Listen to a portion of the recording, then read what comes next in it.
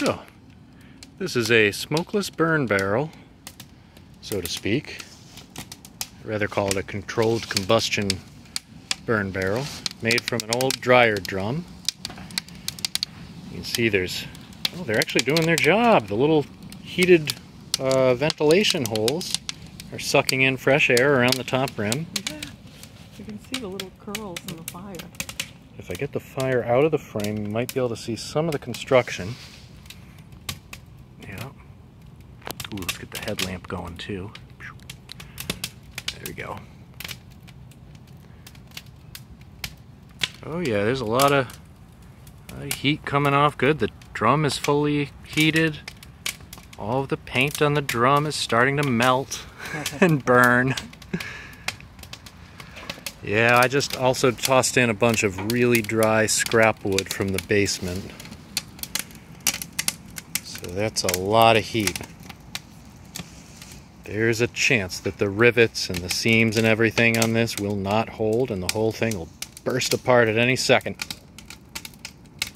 Okay, then. Oh! No, okay, it didn't do it. I thought it was. I'm sure it won't.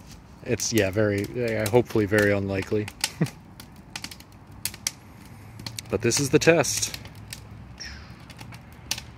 It does make some nice tall flames. In theory, this should be converting all of the smoke into flames. Really? Yep. Except for the smoke coming off of the paint on the outside of the whole contraption. That, oh, okay. Yeah, that stuff, that doesn't count. Although that is what you can predominantly see around the fire on my video here. Oh, yeah. Oh yeah. Smokeless my ass. You still filming? Oh yeah.